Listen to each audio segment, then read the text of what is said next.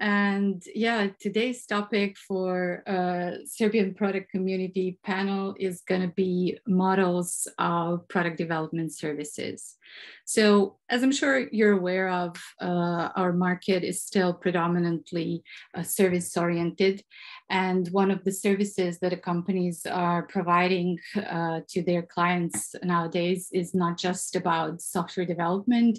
They are actually providing a service of product development as additional value, additional layer on top of software development. So this is kind of why we're here, to try and take a look at those services, different types of models that companies are using nowadays, and kind of different ways that they actually organize around those services. Also, of course, the role of manager that is actually in charge of that type of service, that type of delivery. So today with us, we have several speakers that are going to be discussing this topic from different points of view, from the points of view of their companies and themselves within those roles. So would you please introduce yourselves? Nikolina, can you start, please? Yeah, sure. Thank you, Anna. Well, hello, everybody. My name is Nikolina, and I am a principal product manager at Vega IT. I'm also part of technical advisory team at Vega. That's also called the Center of Excellence. And yeah, I'm very passionate about helping businesses achieve their goals. So what I usually do, I define product strategies. I'm usually here to support them when we move to the actual product development, to coach them and guide them in order for them to achieve their goals. I have an extensive experience in launching new products, increasing market share, improving customer satisfaction. And I'm also a trainer and coach at Product Wise. That's Anna's training program for product management. Yeah, and in addition to my professional experience, I also have personal interests that keep me energized and engaged. I love to travel. I love to explore new cultures. I think they give me a unique perspective on how different people approach problem solving. And when I'm not working, you'll probably find me trying out new restaurants, since I really love food. Even though if you ever meet me in person, you would never guess something like that because I'm really skinny, but I do really love food. So yeah, that's enough about me. Karatina, do you want to go next? Yeah, why not? Yeah, I'm also passionate about the food, but you can see that on me. Good evening, everyone. Joke aside, firstly, thank you from my side for attending this panel and for dedicating your afternoon time to listen about the experiences in product development services from 4 different sides, together with our lovely panelists. And I hope you will have very nice time with us and fruitful discussion overall. A little bit about myself. I'm Karatina Samardžić, lead project manager from company Zuhlke, but I'm also covering variety of roles depending on clients' needs. As a business analyst, proxy product owner, delivery lead, and a little bit in digital business consulting area. Before coming to Zuhlke and to the IT service offering industry, where I'm here for almost 2.5 years, I have worked in a product development area where I have gathered a little bit different experience than what we have at service industry nowadays. But this has helped me and is still helping me to support our clients, kind of putting myself in the shoes of a product-driven organization. And yeah, that's in a nutshell. I wish you all enjoy today's panel, and I'm forwarding the ball to my colleague Dunja. Thanks, Karatina. And thank you, Anna, also for organizing. Welcome, everyone, to this panel. My name is Dunja. I'm a colleague of Karatina. I joined Zuhlke about 1.5 years ago as a delivery lead. I have a track record in delivering projects that are focused on digital product creation or digital product innovation. And in general, I'm very passionate about improving the ways of working by leveraging the power of these digital tools that we have.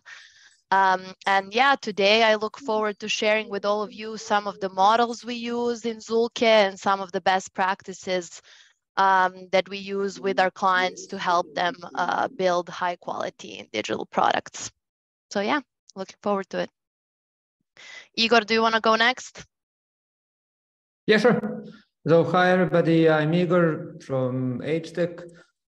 I did a lot of stuff in HTech, honestly, because like we'd like to say, like it's spending a year, it's like a dog years in HTech. So I spent some time as a product manager, division head of product, which is something between, I guess, group PM or product lead, something similar. And now I'm also an engineering manager, which is basically I'm leading teams that are executing delivery.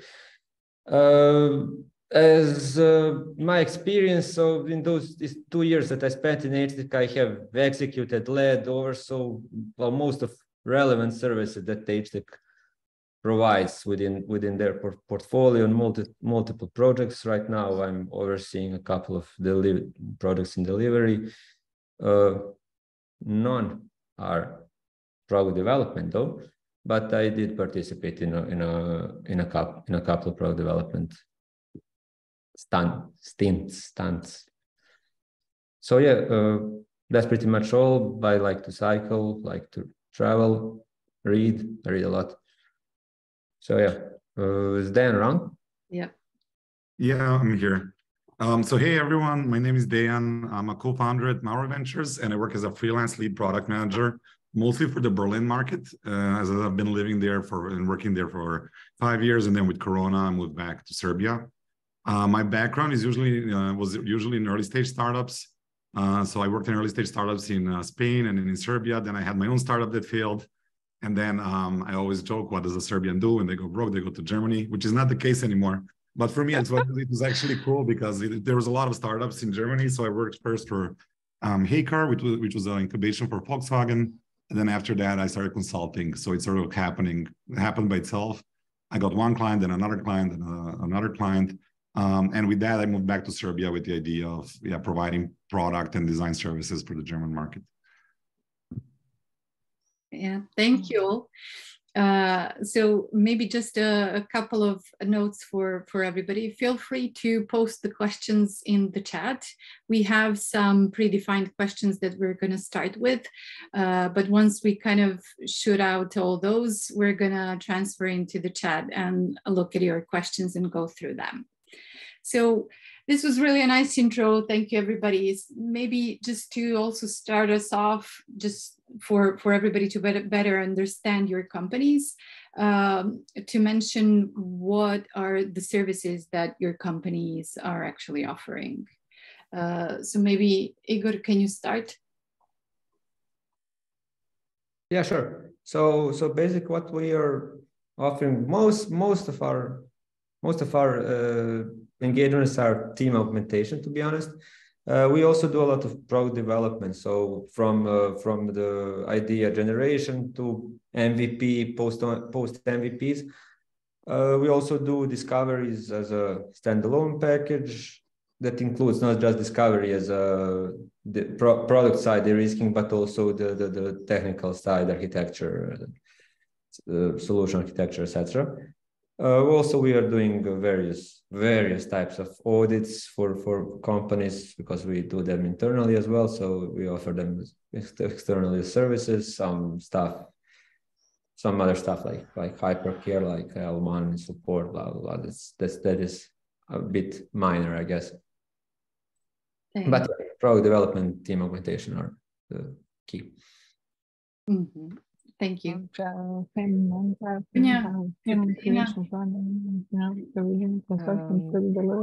not sure who is also talking aside from. Yeah, we have a noise. Okay. Maybe Milica. Milica, can we mute her? Yeah. Oh yeah. Okay. At Vega IT, we offer a wide range of services, and they're mostly related to software development or digital product or digital project discovery, like Igor mentioned, when we do a product discovery, we don't do just the product discovery itself. We also do the architecture, validation, feasibility part, and everything else. But mostly Vega specializes in software product development. So either for just building an MVP or supporting past MVP. We also have embedded software development. We have dedicated development teams. We have quality assurance services, DevOps services, data science, and many, many more. So as I said, a wide range of services that are related usually to the software development. Thanks. Maybe about Zuhlke? Yeah, I can take that one. Well, before moving to services overview, just a little glimpse about Zuhlke itself. We're a Swiss origin company, and we're a global innovation service provider. And we're spread over Europe and Asia, but with a global impact because our clients are worldwide known companies. But we have also established something called global delivery centers in Serbia, Porto, and Bulgaria, where my colleague Dunja and I belong. But overall, what we as a service innovation company offer, it's actually capability selling, pretty similar to what HTech is doing in that way. So we're actually building teams for our clients. Then we cover business and digital consulting. We're doing a classical service delivery, and we also have this operating products and service offerings, or so-called AMS services, application management services. When it comes to capability selling, sometimes we offer only Zuhlke team as a service. Sometimes we act as a one team together with a client because we believe that synergies and working as a one team will have more benefits to our clients. And our teams are consisted of software, hardware engineers or embedded engineers, quality engineers, PMs. When I say PMs, I mean project managers in this regard, delivery leads who quite often actually act as proxies to clients' product owners because we are working with product companies, or as a BAs as well, or even as requirements engineers, really having like that a deeper knowledge of the products we're working on. When we do business and digital consulting, we're trying to create new value for our clients or new product or come even to a new service. When we do a classical service delivery, we manage like project managers or delivery leads, requirements, compliance, risk, security, architecture. We're engineering the product, of course, and sometimes we can even support manufacturing. And how we do that at Zuhlke, we are following our, let's say, custom-made development model, which is made out of 4 or 5, let's say, related, but can be also unrelated phases. And we call that agile delivery model. So we're usually starting with discovery. We can just sometimes sell only discovery. Then we're moving towards the alpha phase, which is usually prototyping of what we have discovered in the previous phase. Then we have a beta phase, which is pure development. And then we're moving to live phase, depending on the product, on the client. It can be a very short period of time, or it can be more iterations or more versioning or more go lives. And after that, we're definitely having this future support or so-called application management service, where we really take care about live products, where we provide service managers. We also provide engineers in collaboration also with some partners of Zuhlke. When I was thinking, what can I also share with you that is also an interesting thing, and it was interesting stuff for me this year, is that we somehow know to recognize and offer a hidden services. And I can give you an example. For instance, I have started one project as a discovery. And client was totally unresponsive, didn't want to share the details with us, nothing, because in their view, project was strictly confidential, and we lost, I think, around 2 weeks, doing a ping pong with a client. And what happened? Happened that client didn't know what they wanted at that time when they did pre-sales part with our pre-sales bid team. And we kind of recognized and we turned around completely that project, and team has changed over the night. So from discovery that we have initially started with, we turned out the project to be pure consultancy with C-level. When I say C-level, I mean CFO, CEO, and that part of the team. And at the end, we ended up working on a company ecosystem transformation. So these examples I also like to call hidden services we offer at Zuhlke. Thank you for that example. Yeah. Then maybe to kind of cover what type of services you offer as a freelance or within your company as well. Sure. So we are a bit of more of a lean operation than I think other companies in here. So it's basically me and two more co-founders that are sitting in Berlin. And one of them is a tech lead. Another one has their own startup. And we sort of, because we are smaller and we cannot be, I think, competitive on price, and we don't want to do that, we're offering kind of two range of services. And one is full-time staffing. And for that, we really search for like early stage startups. So Series C or Series A, where the sales process lasts a long time. Sometimes they don't know what they need. Sometimes they don't have an engineer on their team, or usually they do. But we will then find an engineering lead or a CTO through our personal connections in Berlin. And then we will see to staff them with full-time employees here in Serbia. And people will be directly integrated into the projects there. So it's kind of a cool chance for the startups there to find good engineering, because it's kind of competitive in a big market. And then also it's an opportunity for engineers here to work directly integrated in high growth startups.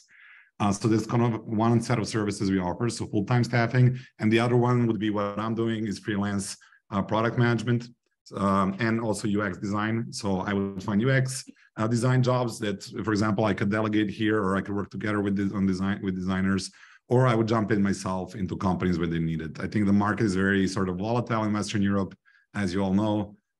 People go on maternity leaves, people change jobs. It takes a long time to hire someone new. Oftentimes companies need an interim product manager to jump in and cover. So that's kind of what we're doing as well. But again, very lean operation, I think, compared to Zuhlke Tech and Vega IT. Yeah, no, definitely. But that's kind of why you're here, to show that there's a different model to what the larger companies are doing. So yeah, maybe just to touch on the topic of what kind of models of collaboration you have with your clients, kind of what type of payments you're organizing with them, how you're actually working with them, just to understand what the setup in the relationship looks like. Yeah, who wants to go first? I can continue. Yeah. Sure. As Zuhlke example. So when it comes to type of payments, probably like in every company here, we have this time and material and fixed price setup. Time and material, yeah, simply said, how much you do, you need to, how much we do for you, you need to pay for. So our clients are charged for the actual work at specific hourly rates, actual cost of material, usage of equipment, and any other, let's say, expenses that are within the project. But also we have fixed prices where the client is charged on a negotiated price. This is independent out of the actual work and actual material cost. And we also have sometimes hybrid and combination depending which phase we sell from our agile delivery model. When it comes to models of collaboration, we have two main models, let's say. We have managed team and we have dedicated teams. When we say managed team, this is really a contract which defines a certain team for a certain period of time, but without a scope, because scope will come during the delivery itself. And managed teams are based on time and material payment model.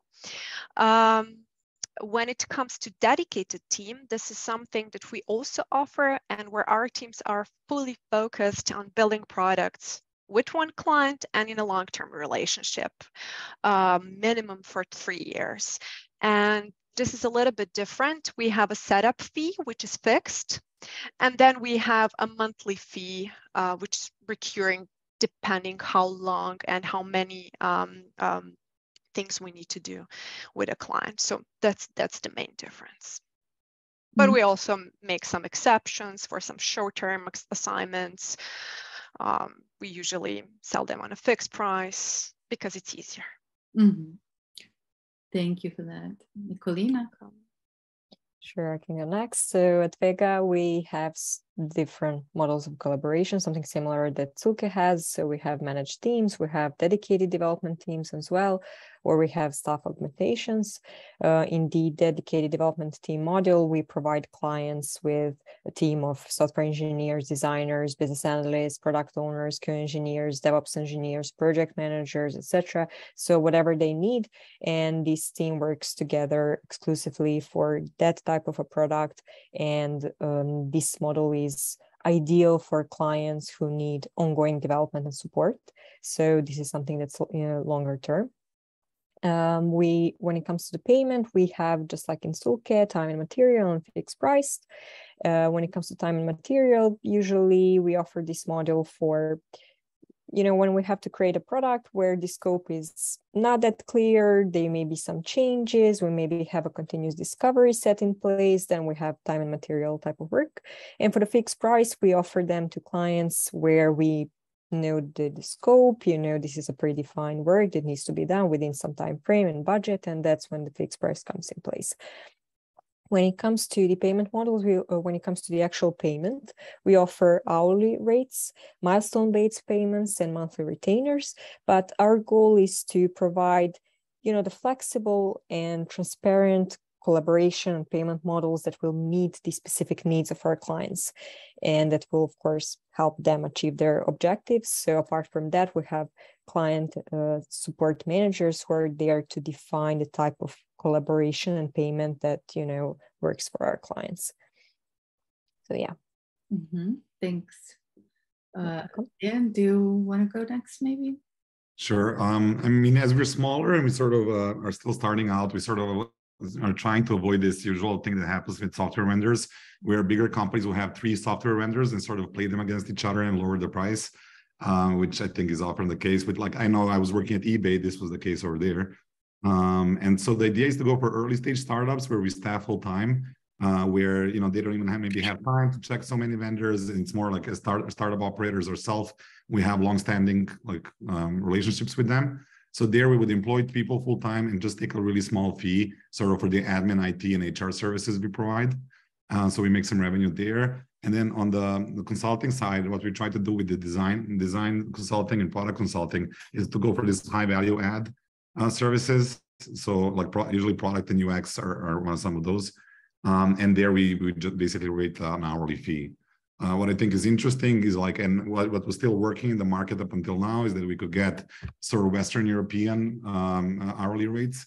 So it's not this typical outsourcing in Eastern Europe where you can save some money, but we actually are trying to present ourselves as someone who's going to do as good of a work as anyone else in Western Europe. But the market is changing, so let's see for how long we can keep that up. So yeah. Thanks, Igor. Yeah, I think everybody mentioned everything. Yeah, is there anything specific you can think of that kind of is different within HTech? What we do with fixed bid, fixed price is typically things that are easier to scope. So some sort of productized services, for example, or various audits or product discovery, system design, that kind of stuff that we know what's the start, what's the end. We had some experiences with RFPs and multi-year projects that are fixed bids, and that's very, very, very hard to predict. Our experiences weren't that great there. So we try to move that area more to time materials. We prefer monthly. We do hourly occasionally because some companies do hourly. They don't do anything else. And if you don't do hourly, you don't work with them. However, we do prefer monthly because it's much easier to negotiate. It's pretty much ends up with as the same cost, but it's much easier to predict costs for the client. So it's easier than to budget. What's also important, one very important thing for product development, because product development typically it doesn't necessarily has an ending, because there is, like Nikolina mentioned, I think she mentioned milestone-based delivery. So we know that when a client came to us to ask for something, for an MVP to be delivered, they typically have a budget for that. And if we pretend that we are doing time and materials and we are working on whatever, we can burn that budget very easily and then mess up the entire relationship. So we need to be aware, even though it's a time and materials, we need to be aware of the limitations in order to optimize their budget. Because if we are hired as experts, we need to be aware of the budget, and we need to control the budget, even though we control basically how much we earn. But yeah, this is a necessary thing for if we want a healthy relationship. Mm. But yeah, in some other areas, it's staff augmentation, for example, it's a rate times number of people, depending on capabilities. It happens that we switch between. It happens on one same account, we have multiple things at the same time. Depending on, everything depends on the specific needs, and the specific needs at a specific moment in time. For example, we can do a dedicated team for an MVP. After the MVP, if they prove product market fit, they decide, okay, their in-house team wants to take over, then we do a switch. We can do staff augmentation. We continue staff augmentation. We can move to some other pivoting opportunities, etc. So yeah, time materials typically, but a lot of variations of time materials.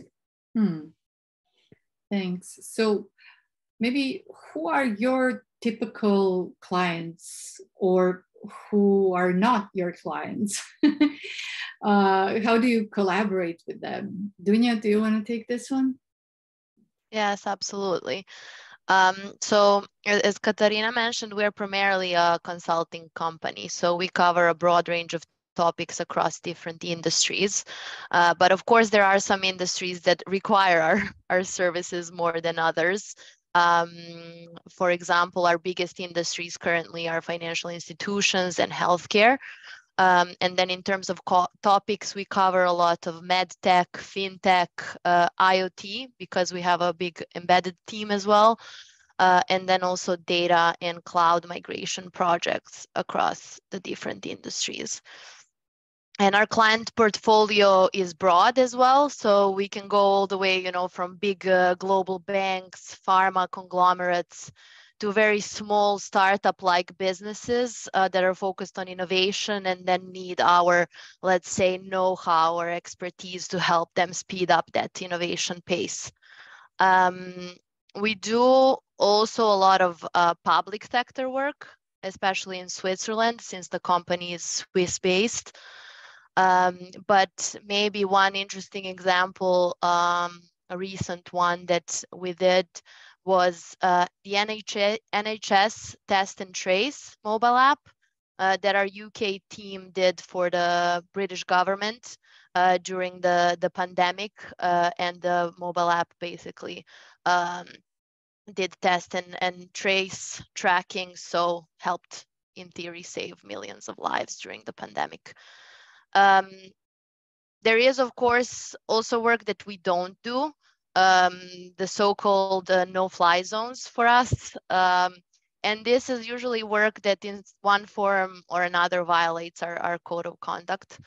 So this can be, everything from no-fly clients like discriminatory or unethical organizations to no-fly projects. For example, we try to avoid military and gambling service like industries. And also no-fly locations. So these are countries with travel restrictions or something like that, where we wouldn't want to send our teams on the ground. And The reason for this is basically that the company perceives that working for some of these clients or projects could cause unnecessary risk and maybe even reputational damage for the employees as well. So yeah, that's mainly it. Thanks. Igor? Yeah, we don't do gambling either. We don't do military either. We don't do gaming. Other than that, we are focused mostly on the US, Europe. Now, type of companies that now that's where we really diverge. There are, especially in the past, there were a lot of startups because when the VC money was cheap, there were a lot of startups, and this pro development aspect where you have the entire stack and entire capability stack, that was typically VC-based startups. So we either work directly with VCs and their portfolio companies, or we work with standalone companies, like I said, that are typically VC funded. On the other side, we work with some big name Fortune 100 clients in tech, in various industries, but also we work with some, I'm not sure how they're called, tech aggregators, company aggregators. I know those private equity firms that are typically very small, but who buy other companies in specific domains.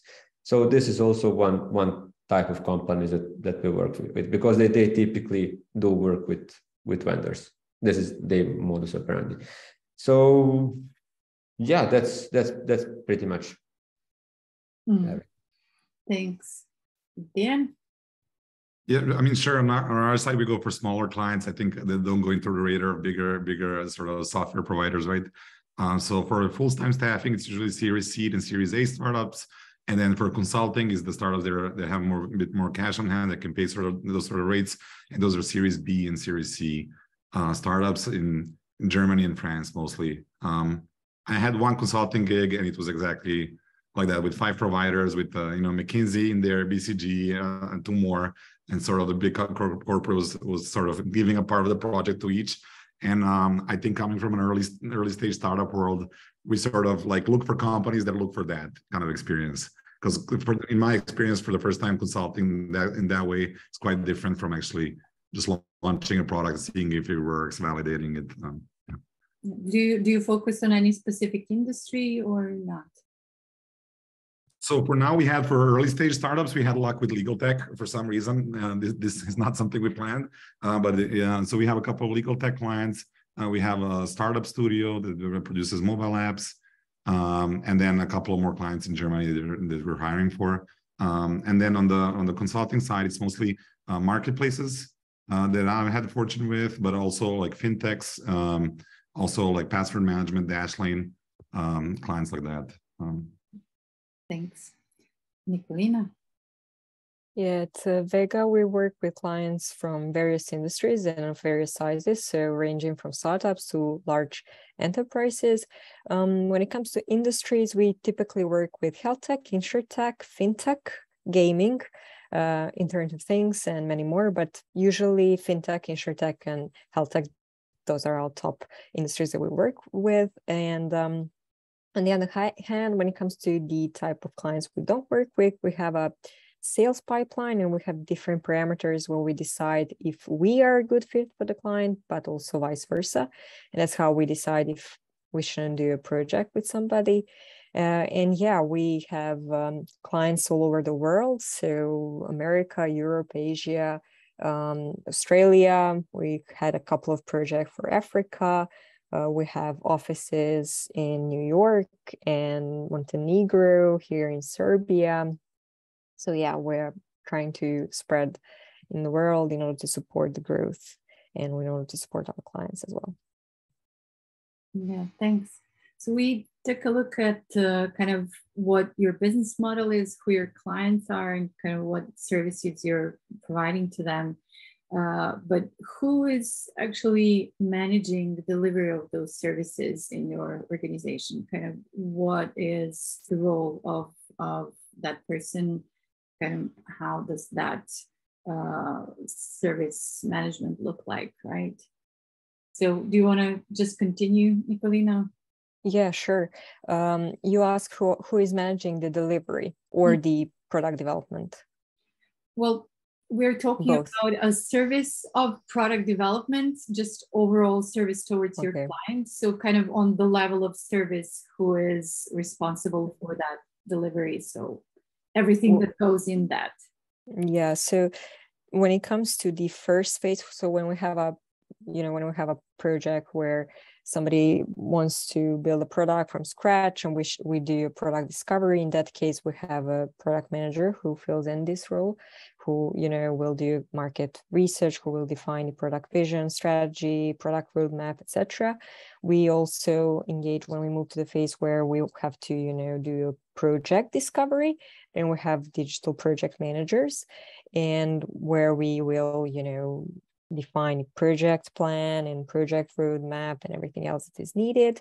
We will so product manager and project manager will prioritize some things. They will create some plans, mitigation risks and everything else. And once we move into the development phase, in that case, we also have technically responsible person for delivery.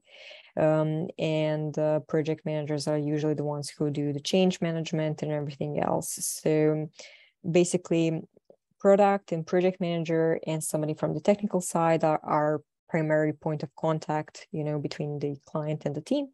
And we have to be there to provide regular updates on progress. We have to work with clients to address any concerns or issues that may arise during whatever phase we're in regarding that product. So yeah, that's typically who is involved here. Yeah, thanks. Igor? Okay, I'll try to just talk about the more what we have most often. We also did some aspects like dual track, continuous discovery. I think somebody mentioned yesterday or today on chat about dual track. We did double in that and various levels of involvement. But as for regular standard product delivery, typically we have multiple layers of organization. So I, as an engineering manager, I'm typically responsible for the relationship with the client.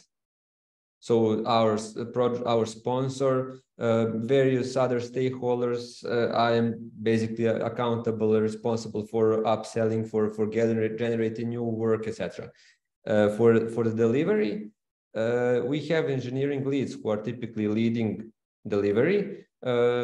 Some companies, I think they use delivery leads. Our engineering leads are different because they have engineering experience, so they act also as a technical lead. Sometimes they also code. If this project is smaller, they act as a developer or QA, whatever their background is. But yeah, they do have that set of capabilities other than project management and general delivery leadership. And when we do product delivery, we do have product managers. So again, depending on the client, in startups, people are typically a bit easier when it comes to giving us responsibilities. So we do more real product management. In other companies that are typically those aggregates, they don't really allow you to have much say in the roadmap, for example. But for the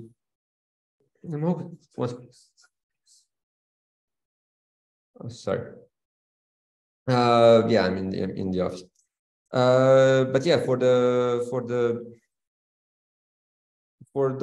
that kind of companies, the aggregates, etc., you do maximum you get is product ownership.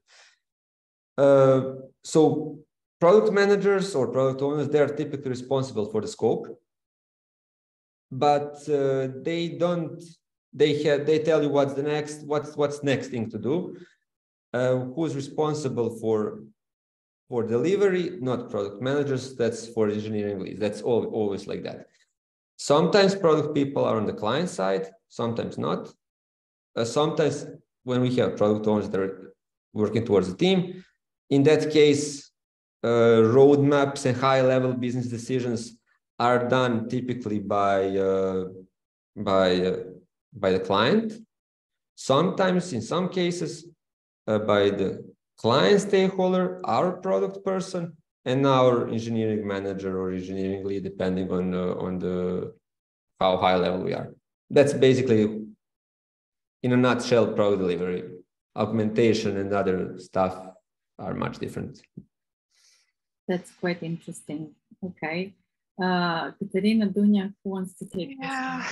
Yeah, I can take that one. Just to make a comparison with what Igor just said, we don't have product managers because we're a service innovation company, but what we do have are delivery leads. And even though Dunya and myself are actually project managers, we're also taking this role as a delivery lead, and this is now a mandatory role definitely in our account leadership team. And what delivery lead actually does is to take care about the day-to-day operations of a project, to be responsible and accountable for successful delivery and for client satisfaction overall. And for the models that I have mentioned today, for managed projects and for dedicated teams projects, I mean, those are contract type, right? The delivery lead has to be a project manager, but for consulting projects or staff augmentation engagements, smaller ones, then delivery lead can be anyone who has the capabilities to perform these activities. It could be a tech lead or an architect or a senior engineer, so anyone, or even business solution manager who is, let's say, responsible for the account. So delivery lead can be almost everyone, but depending for which type of a project or which model of collaboration we have. And what are the main, let's say, activities or responsibilities of our delivery leads? As I said, to ensure day-to-day operations, staffing rotations, to proactively shape the project context and try to strive together with the client towards the vision.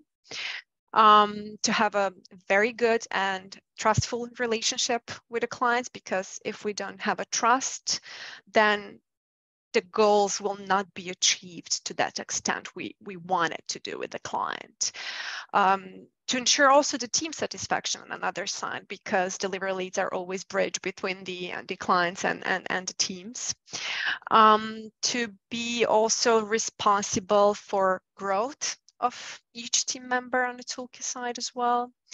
Also to do a financial forecasting, to do a reporting, to evaluate performance also of the team members in that engagement. But also, as I said at the beginning, we're often proxying product owners because they're sometimes not capable to transfer what they need to the technical, in a technical terms and technical level. That's why we're kind of also playing a bridge role here. And we are definitely involved in requirements engineering work or in a business analyst area as well, sometimes mixture and hybrid of all these things. But yes, delivery lead is our main role in managing services. Thanks. Dan, I know this is kind of not a typical question for you, but maybe just to take a look at how you're actually managing your contracts with your clients. Sure. I mean, in terms of delivery, again, in our spirit of being a lean organization, for early stage startups, we would expect sort of the co-founders to make hiring decisions as well as product decisions. So what we would do is we would pre-screen the people, recommend them, get them hired, and then expect sort of usually it's the tech lead or the tech co-founder that would be sort of managing that employee and managing the output and the deliveries. And then the more business co-founder would be doing the product decisions. We saw that working quite well. I mean, the engineers need to have some experience and we're sort of there if we're needed. We saw there were some problems where teams reached, like overall startup reaches like 20, 30 people, and co-founders need to start to delegate. and they didn't really know how to do. And then maybe we join in and we say, hey, maybe you need to hire your first product manager, or hey, maybe these responsibilities can go to marketing and not to here. But we kind of look not to be responsible for the output. This is sort of on the client for the full-time staffing. For the consulting part, I always joke, nobody needs a freelance product manager unless you really need one. So, you kind of come in and it's usually some sort of, trouble going on. So I think usually the product manager is responsible for the output, or at least for the managing of the stakeholders. And then also, it depends, you need to have a good understanding of the client capabilities. You might come into a company and the expectations are hyper high. So you need to sort of manage that, or they don't have a staff design team. So you need to sort of explain that, understand what their hiring plans are for the whole team, and sort of manage the client in that way. So it almost, as Igor said, and good product managers don't talk about timelines. That's up to engineering leads and to the estimations they do. But I think also when you're doing this kind of product consulting, at one point, you also need to start sort of talking about their product strategy, team staffing strategy, available budgets in order to be able to manage the stakeholders. But yeah, so. Yeah, that kind of brings me to my next question, which I'd like you to answer first, because I think it's going to be interesting. So how do you actually measure the success of the service that you provided? Yeah, that's an interesting question. I mean, if you're just, if you're just jumping in for someone on a maternity leave, usually what they want to do, they want to hire you for full time. So that's how I know I did a good job. Or at eBay, my contract got prolonged from 4 months to 13 months, which was quite cool to do such a long freelancing product, because also as a PM, you want to kind of follow up on some things and see them go live. But then also usually you do have this product ownership, right? So I think we do have regular retros. You can see kind of the mood of your team and how they're feeling, and working with you get your quarterly reviews from your boss. And most importantly, you see how the product is performing. I think if you want to continue getting recommended and continue getting new gigs, you sort of need to justify your early stage startup experience. And you usually do that by doing the most sort of common sense, first principles that you would do in any other company. But it's important that you drive some results, I would say, on the product itself. And that way, client is satisfied, you feel good about yourself, and you actually probably, did some benefit for the end users if the numbers are getting better. Yeah, thanks. Nikolina, same question. Yeah, something similar to what Dan said. So customer satisfaction, number one, and you also want to see that the product is going well on the market, because that means that you succeeded in some way, right? So I know that at Vega, we measure quality of a service. So we have, as I said, customer success management set in place. So they're the ones who usually, make sure that the client is getting what they need, that we're there to support their growth. I know that we also track Net Promoter Score. We track if our employees are proactive, are they innovative, are they added value, those sort of things. Time to market is also tracked when we want to support our clients to go to the market as fast as possible, without sacrificing quality of performance. Referrals, repeated business, these are all sort of indicators where you know that you're doing a good job. So yeah, that's about it. Thanks. Dunya, do you want to take this one maybe? Yeah, I mean, definitely for us, so our end customer is our client. So as long as we are aligned with our clients on what a successful project or product is, that's what we, let's say, track our success off of. So a quote unquote successful project for us could be, we deliver the project within the agreed upon timeline, within agreed upon budget, and we deliver the agreed scope. And that sometimes, basically means that we're not tracking the end user satisfaction. So for example, we could deliver a feature of a product that the end customer is not happy with, but our clients asked for it, and that's what we delivered. So as long as we are aligned with the client on what it is that they want, and we're delivering that, we consider the project or a phase a success. So that is a continuous, let's say, communication. And that is, of course, not to say that we don't care about the end user. Of course, we do. We are, after all, a consulting company. So oftentimes, you know, we advise our clients on, you know, certain things like, for example, don't go with this technical approach because ultimately end users maybe do not prefer this technology, or it's not the best option for this product. But ultimately, it's always that balance, and the client needs to decide on, you know, where do they want to invest the time, effort, budget, quality, etc., for their end customers to have a high quality product. Thanks. Good. Well, like Nikolina mentioned, definitely repeat business. So if somebody likes what we are doing, it typically means that we'll get new business, even though it can happen that they love what you do, but they don't have money, or they don't like what you do, but they're stuck with you. It happens. But typically, repeat business is a big indicator. Another big indicator is customer satisfaction survey that we ask on a couple of different points and topics. We survey all key stakeholders on the client side.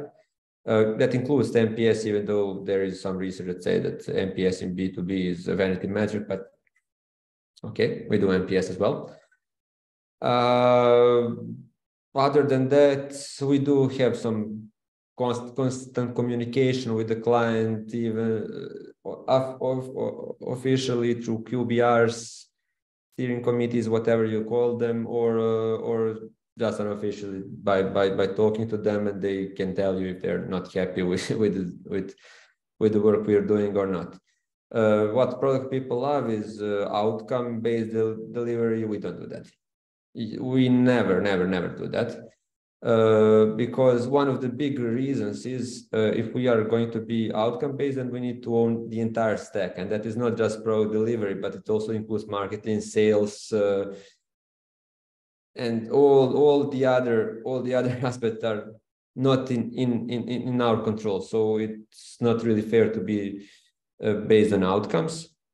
However, we sometimes include some performance metrics that are relevant to certain teams or certain accounts. Yeah. So there are various metrics. So yeah, CSAT is the key one that we aggregate. Cool. I just wanted to remind our participants, feel free to ask the questions in the chat. We have a couple more to go through, but we're kind of getting closer to the end. So feel free to ask our panelist whatever's in your mind. Yeah, so maybe we talked about kind of different services and approaches, and most of you mentioned kind of long-term engagements, not just short-term. So I was wondering, how do you define the milestones for those long-term engagements? Igor, do you want to maybe go first? Yeah, sure. Depends. It depends. I mean, it happens in some cases. I think even in some projects, in some accounts that we currently do, that we are trying to push some milestones that the client doesn't care. Careful. It's just they don't care. In some other areas, clients definitely do care about certain milestones and certain dates, and that's how we define them together. Some other cases, they hire us to do something by that date because, for example, the company before us failed to do it. So in that case, milestone is not influenced by us at all. We say, yes, we can do that by that time, or no, we cannot. If we can, and we do, that's a really good job. We get repeat business easily. But milestones, there's also a level of complexity of milestones.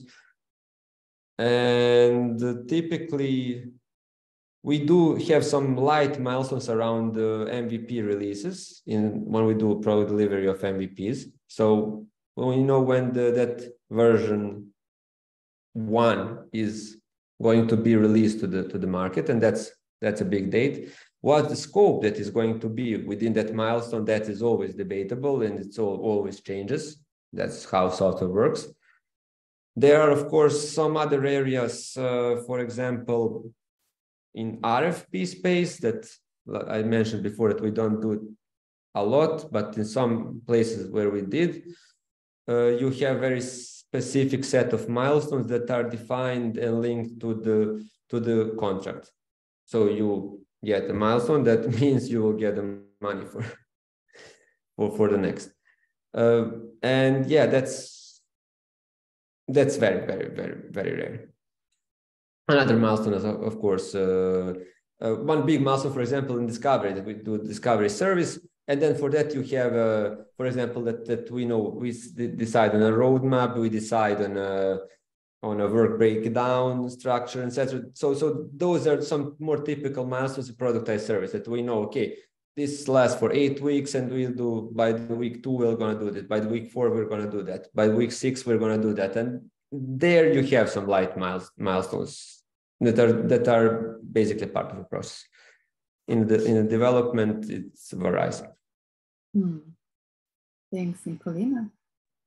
Yeah, pretty similar to the HTAC. So pretty much the same when it comes to discovery phase. We also have like a predefined milestones depending on the type of discovery that we're doing, that usually the end result is a proposal document that contains for both architecture proposal and also product proposal. And yeah, in development phase, it really depends. Milestones usually have, like when we're building an MVP, we split it into a couple of milestones that we should achieve. And in the launch phase, we have, I don't know, like a beta test is a milestone, a completed product demo is a milestone, product launch is a milestone. For the ongoing projects where we have a dedicated development teams, usually the client is the one who has, targets that they want to achieve, and we have a team that will do everything that it's needed to do to, achieve their goals. So that's the case where they set the milestones in place. So we're just here to do what we need to do to make it happen. But yeah, it really, really depends on the type of service that we're doing, and also the type of product we're building, or the project that we're doing as well. So yeah. Thanks. What about Zuhlke? Yeah. Very similar to HTAC and Vega as well. Karatina mentioned that so most of our projects are digital product creation projects, and we usually follow the agile approach for these, and we have this agile delivery model that has the various phases. So in theory, after every phase, we would have a milestone or a deliverable that was agreed upon with the client that would shape the vision for the next phase and the work for the next phase. But in general, we also have some projects where we don't have specific milestones. Like, for example, our maintenance projects, they don't get planned in a milestone way. It's basically if something's burning in production, we're fixing it immediately. But other than that, yeah, often clients come to us and say, we have a product release. Let's say, for example, in my project now, it's in April. So that is the milestone that they have from a business side internally and market side. So we need to work off of that and define, let's say, a feature freeze 2 months ahead or whatever it is, to allow us to accommodate for any bug fixes, any quality topics that need to be fixed before that market release, so that we're ready when it comes, obviously followed by a period of hypercare. So that is a client-defined milestone. Other than that, like as a delivery lead or a PM, we have milestones every sprint in terms of sprint deliverables, etc. But that is very internal. Thanks. Dan, I know that your type of services are a bit different, but still, do you have kind of any type of breakdown of your work that you negotiate initially, or is that something that's kind of managed as you go, or how do you do that? You have a long-term engagement, of course.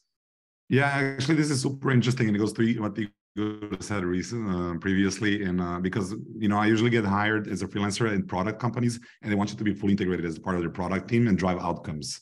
But you're sort of a freelancer on the service provider, so you're sort of in the between, a rock and a hard place, and you have to figure out how to do that. And then I noticed if the teams are quite structured and they already have like a strategy that's determined and quite like clear sort of company processes, such as OKRs and things. And they don't want a lot of input. Those are more shorter term projects. And then I would come in and sort of do my senior PM role of, maintaining a good atmosphere in the team and sort of delivering good things. But if it's more unstructured, then we actually do need to, drive the strategy and the vision of the product. Milestones are a bit fuzzy. These things are usually forming. And, all these company processes need to be set up, like OKRs and stuff. Those are more fun projects and they last longer usually, from what I've noticed. And because then the senior management is also ready to talk about it and how can we adjust. And then we set milestones basically, as needed, whatever works the best for the current state of the product that we're in. I think a couple of them were already mentioned here. So yeah, I think it depends sort of on the team you would join and on the senior stage of the product. But sort of as a consultant, you're in between like a rock and a hard place, because they do want an outcome, and you cannot always clearly sort of translate them into milestones. If I just may interrupt and just add and clarify a little bit, because I said that we never do outcome-driven development. So we do. We talk about outcomes. We talk about business results. We sometimes go even as far as really talking financials with our clients. What we don't do is we don't link those outcomes to the payment milestones, and we don't link them to our revenue. So we don't take financial risk.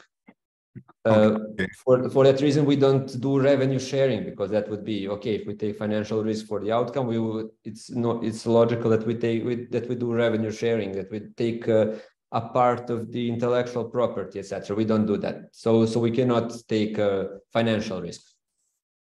Yeah, I guess it's similar on this side, especially if you're like sort of not know what you're going to build yet. You need to run the discovery process and figure it out, or you need to run a bunch of A/B tests, and maybe half of them are going to fail.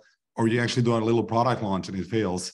It will be very hard if we're financially it's also important that in the company, at the atmosphere at the client side, the atmosphere is such that it's okay sort of to make a mistake, and well-educated mistake and learn from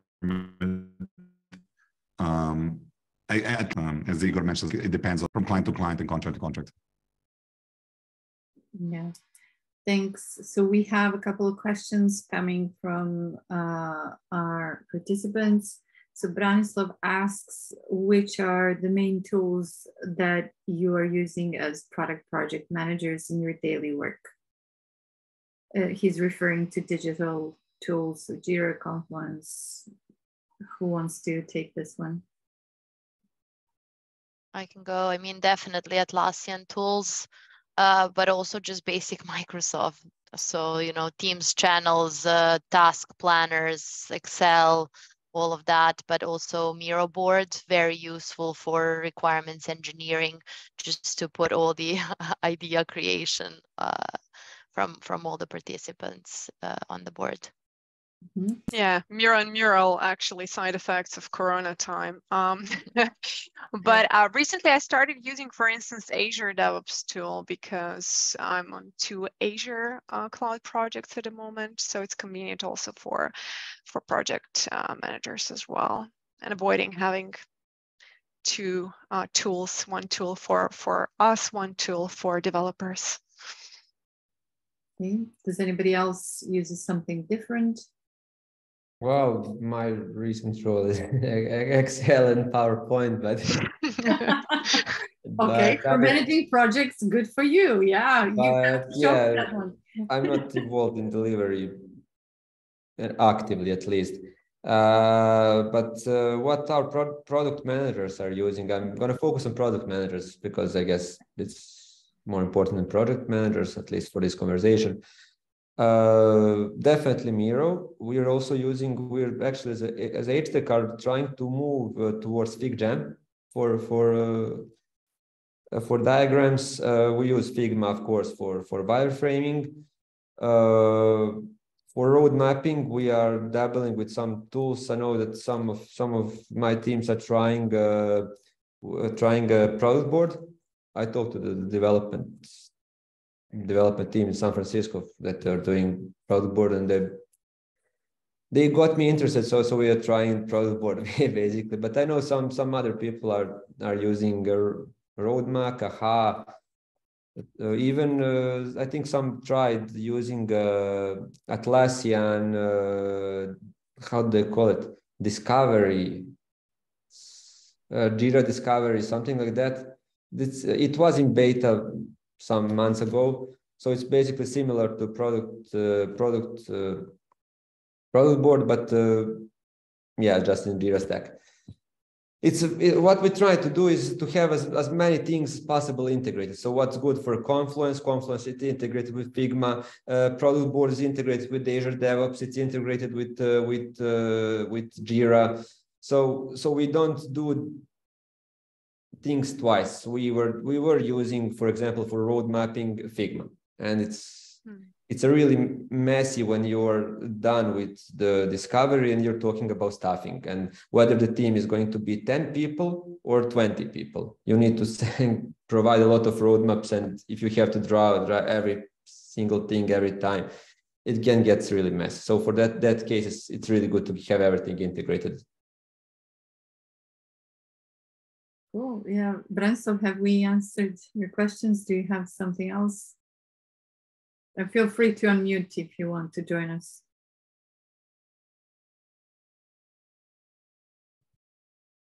I would maybe add also, I saw a lot of startups using Notion these days.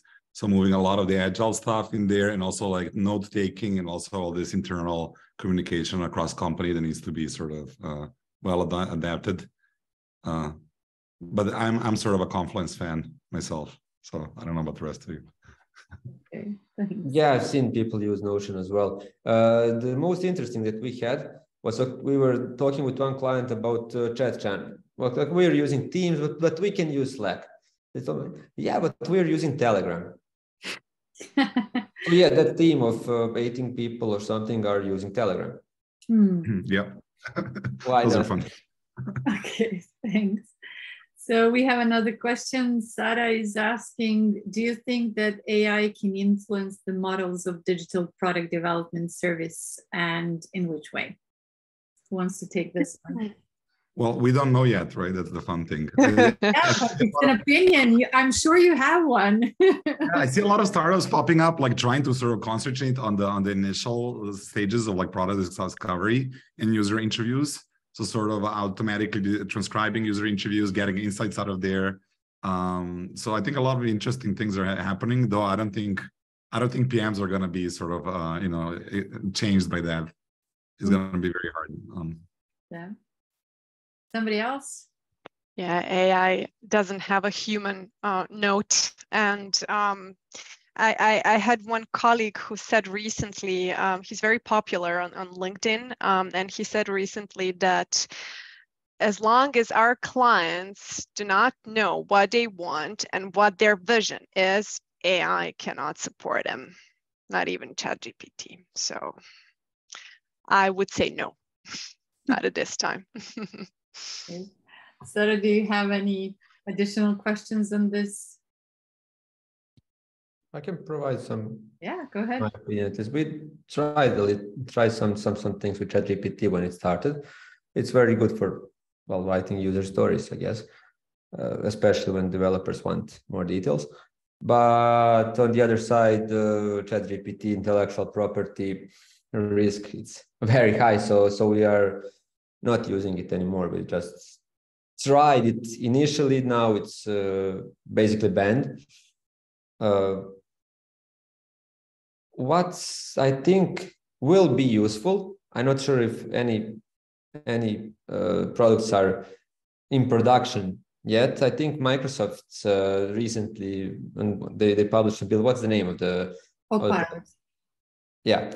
No, not for Bing, but for the entire suite that can leverage your existing document management system and that get that input data that's not fed into the loop of. So it's the main Microsoft one, right? That makes like summaries and presentations and helps you with your workflows, sort of. Is that what you mean? The executive assistant, sort of, that's embedded in. Yes, something like that. That basically can leverage the entire. Yeah, sorry, I know this one firsthand. So yeah, Copilot is currently in Bing, but it's going to be integrated with everything else, and it's going to be, as Dan said, sort of executive assistant to you, and it's going to go across all Microsoft products. Yeah, but Anna, here's some feedback for the branding team, right? GitHub Copilot and Copilot, it's a bit confusing us. It's not mine, but okay. I'll pass it along. Yeah, but basically what can happen is if you do interviews with users, you can transcribe those interviews, and if you do a lot of interviews, as a product manager should do, you get a lot of transcribed information that you need a lot of time to sift through. So basically, what you can do with AI is pattern matching and leveraging AI to figure out all the information base that you figured, and even discover some patterns that you didn't think existing, because the difference between junior and senior product managers is basically pattern matching, that you can figure out some similarities even if they're not clearly visible. AI can help with that. I'm not sure if there are anything production ready for that, but in my opinion, that's where the at least in the product space where the AI will go. Yeah. The engineers might complain if we use ChatGPT for writing user stories and for transcribing interviews. They're gonna start asking, "What do you guys do?" The whole day. That's an easy one. You just leave them without your assistance. Let's see. Yeah. So Dragan has a interesting comment here. Dragan, do you want to maybe unmute yourself and join us? He has shared. Yeah, maybe just share what you've written here. Yeah, I would love to give more info about this. So one of my colleagues is working based from San Francisco, and he connected me with one of his friends from college over there, who has just left his own company, and that he was working for like 5-6 years. He was a PM there, and they co-founded a startup. So he showed me just a bit of it. He wanted some input whether I find this useful or not. And basically what they are doing, they pitched this to his company that he just departed, and they accepted to be like a pilot project. So they integrated the tool they built into their chat, and they are also giving them extracts of some emails and stuff. And they are using basically ChatGPT to digest all of this and write out like suggestions. For example, a customer is writing with a sales rep and is asking for some features maybe that they don't have. And it's identifying that, and it's giving it, extracting as a list of like suggested features. So this is just a beta, so it's not really working fully, but it was interesting to me in terms of being something that can be helpful for our work, not sort of be dangerous for us and potentially replace us, but rather make some stuff easier for us, because sometimes you are getting a lot of traction to different channels, and it's hard to catch the right stuff all the time. Yes, so if I understood you correctly, it's actually recognizing the patterns in feedback coming from customers and kind of providing the insights to the product managers, right? Yes, basically that's it in essence. Sometimes like they are planning to do it like scanning of review websites and then extracting from that, or also doing like monitoring of live communication of support reps, sales reps.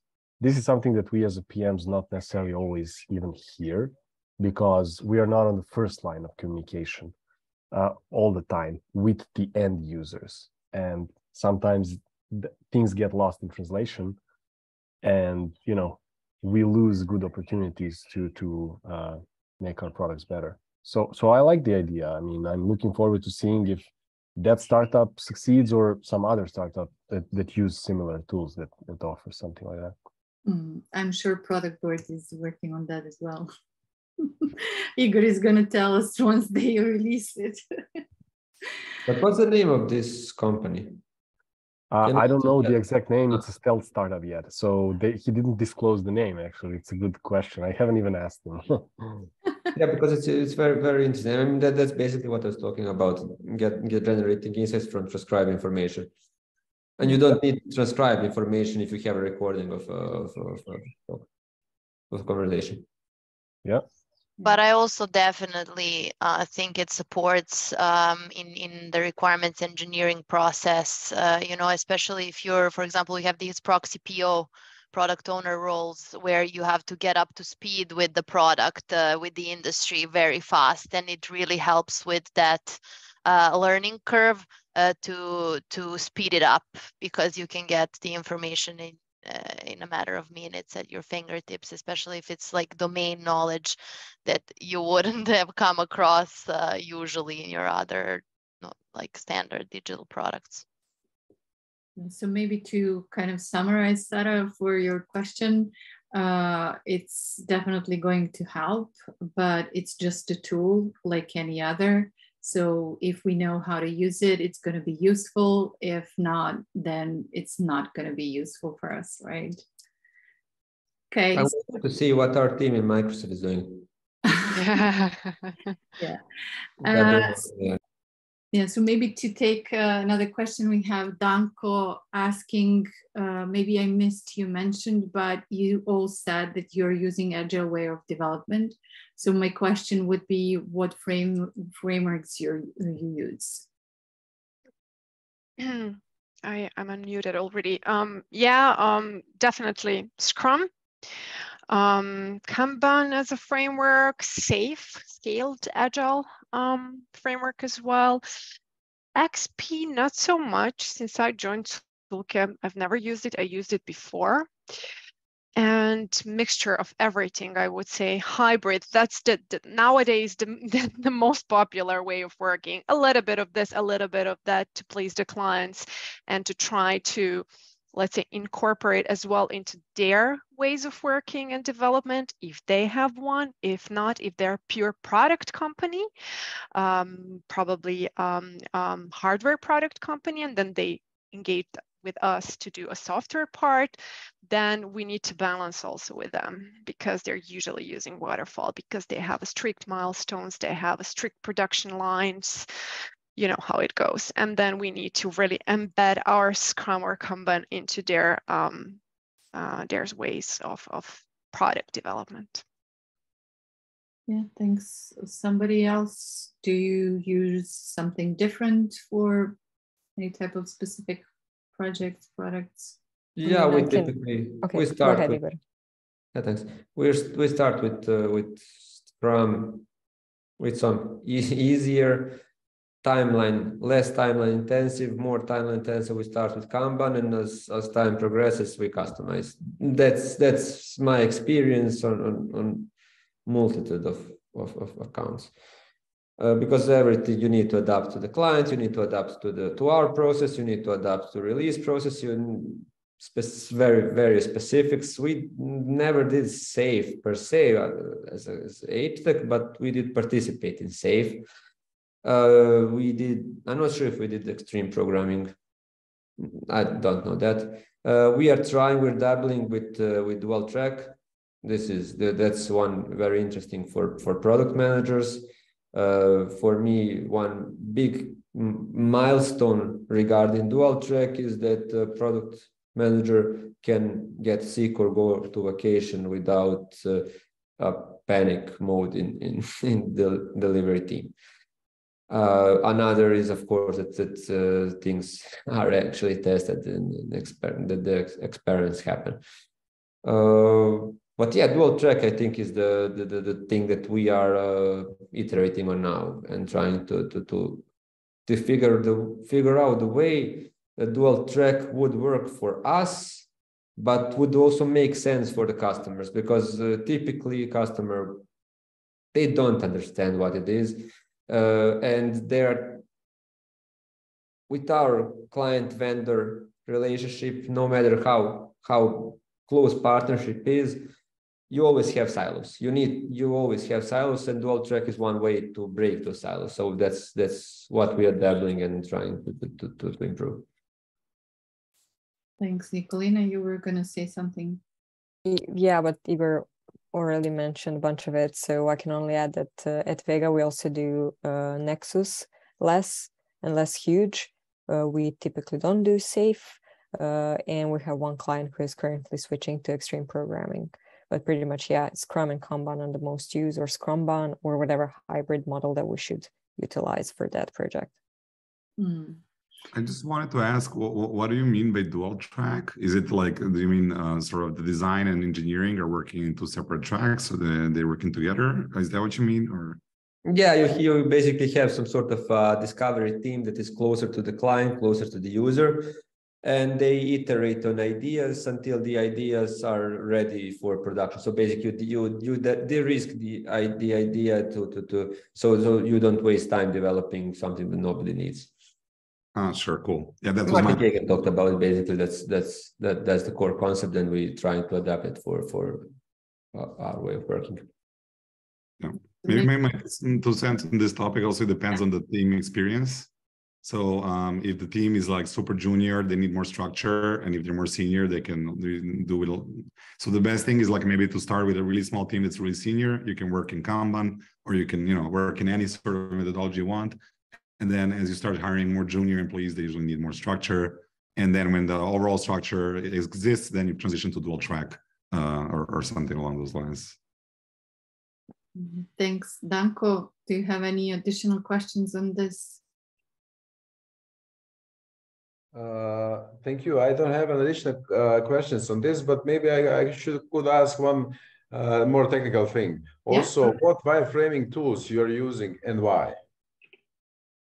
Yeah, I think Igor mentioned Figma. Yeah, same here. We just on a project switched from Adobe XD to Figma for multiple reasons, but main being the collaboration aspect of it. It's much easier in Figma. Also the FigJam for doing designs there is easy to integrate and move, copy paste. Thanks. Yeah, Nikolina. Yeah, I mean Figma and Miro boards can go berserk. We had some really like crazy Miro boards at eBay. So depends what you're wireframing, right? But like usually Figma or Miro. Exactly the same in Vega. Figma and Miro, or Miro, however you want to call it.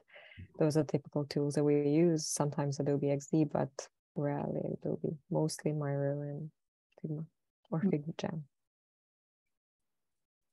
Thanks. From what I can see in our chat, we don't have any additional questions. We just have a comment from Dragan Danko on your question.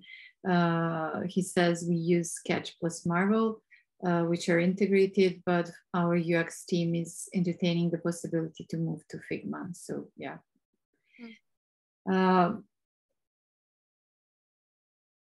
Okay, Dunya is saying InVision and Zeppelin sometimes as well. Yeah, cool. I'm gonna kind of shoot another one of my questions just to give an opportunity for our participants to write any additional questions in the chat. So we've talked about kind of really different types of business models and services and different clients and so on and so on.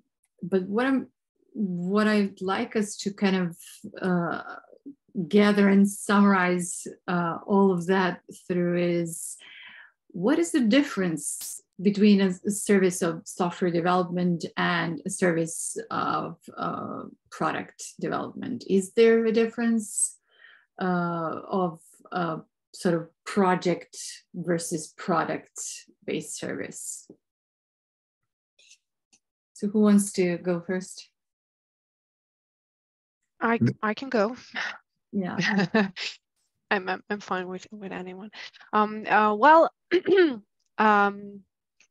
service of the project development or development of a project is for us actually, and in a context of clients and service models we discussed about today, we offer. Simply said, there is no ownership over the product when selling a service for a project delivery. And this is more similar to a question like, what's the difference between product and project manager, right? So as we know, and as Nikolina said, project manager is also responsible for the overall strategy, for the vision, for the success of a product. But project manager or delivery lead here is definitely responsible for planning, execution of a project from, let's say, start to an end, but never of the product and success of the product in a way, okay, what happens after product is live? But we share the vision with the client, and definitely their success is our success, or their failure will be consequentially our failure because we work together. But I'm not sure. I've learned also today a lot of things from you guys, but I'm not sure if here in these regions and here in the service IT companies we have, even though we are kind of having a product companies or daughter companies here in Serbia, I don't know if we have a full ownership over the product yet.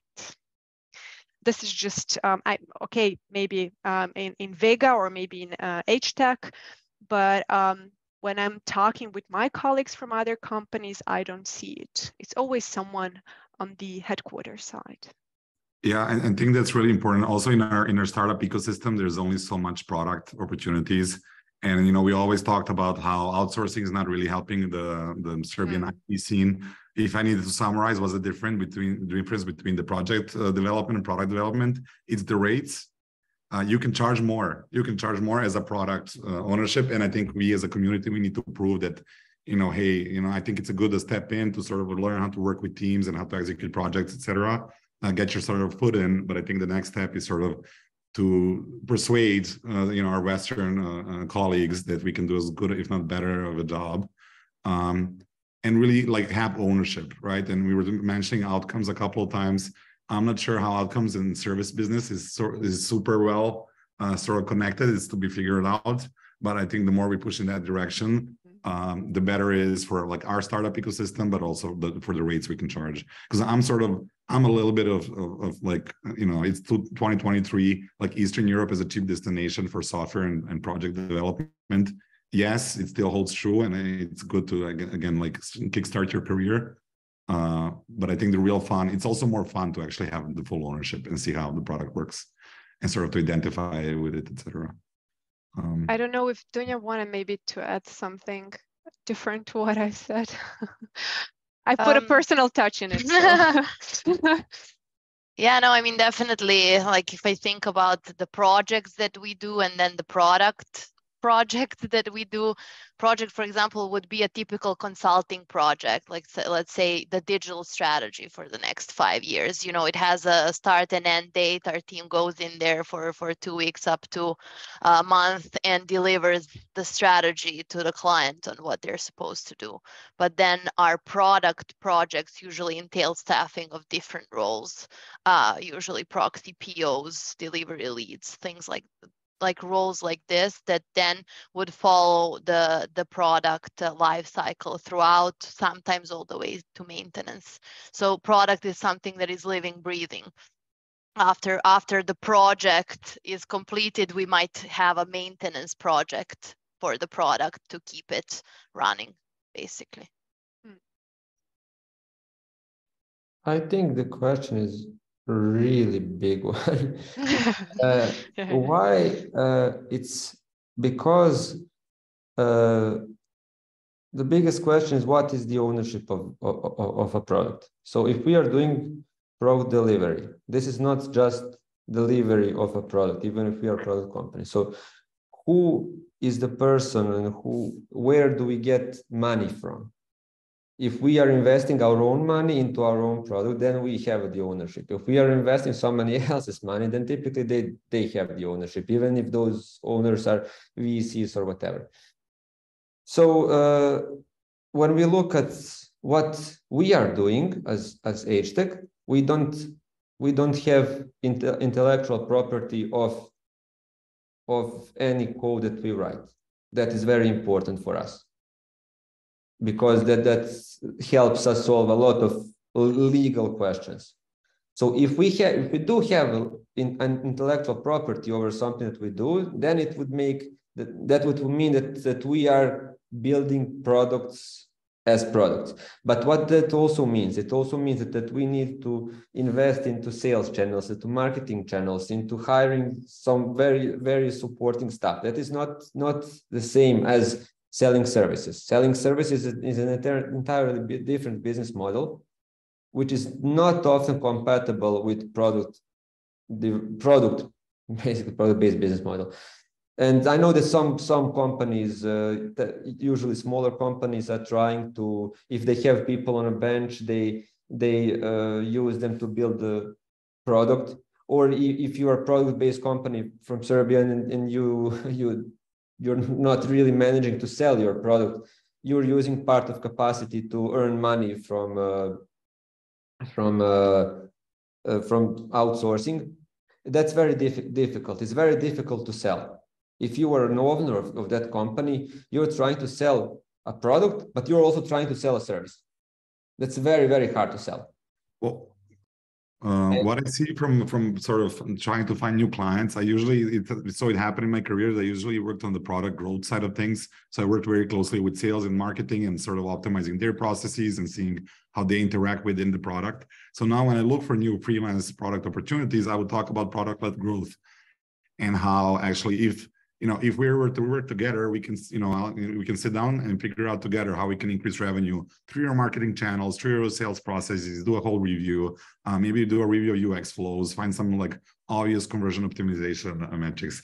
And then you sort of, we're going back to that outcome-based sort of project delivery or product delivery. It's like when I talk like that with clients, they're more interested sort of to work together, but also to pay the rates that are sort of like, hey, we don't really care if we can pay you like a German rate as long as like a revenue rises, who cares, even better, so it's not, I feel there's not as much competition and as much expertise in that sort of area, sort of like beginning of the discovery process and then like growth-led product development.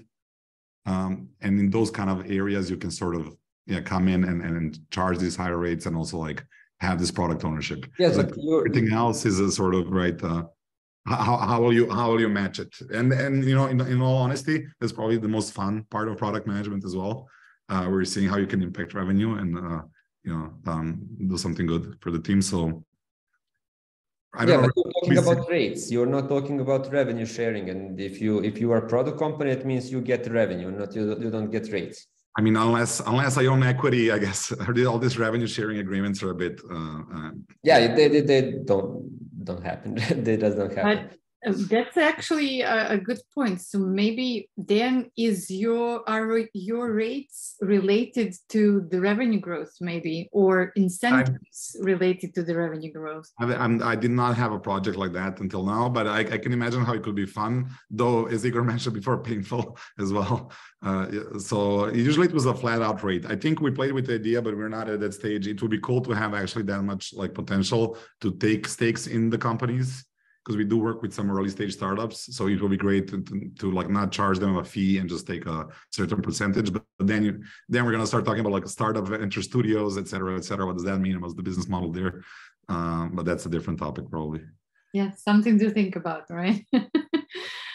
We have a question from Danko that is related to this topic. So what is easier and better for companies based or located in Serbia to get a whole product for development and delivery, or just give software development service? Whatever you can get, in all honesty. Yeah, but what is easier and better? Kind of what is your point of view on that?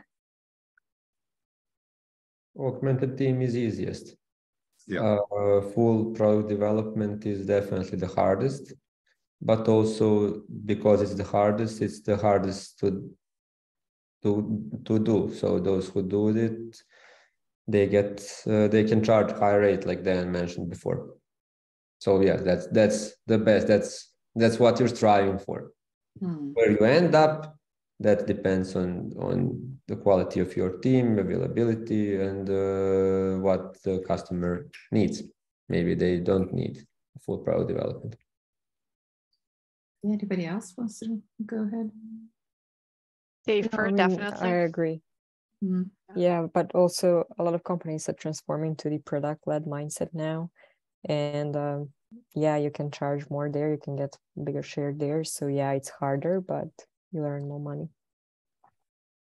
Yeah, usually clients have quite a strong vision on the product. Like they don't know all the details, etc., but they have a vision on the product. And then when they look for someone in Serbia, it's usually to do the software development service.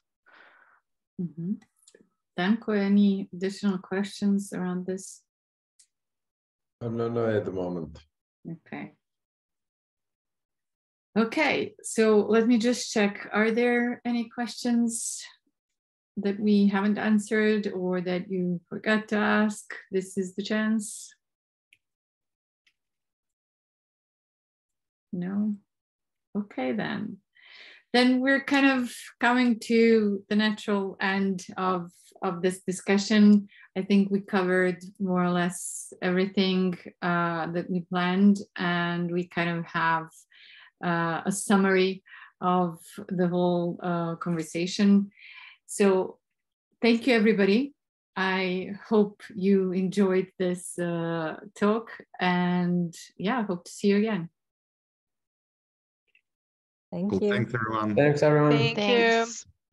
Bye-bye. Bye.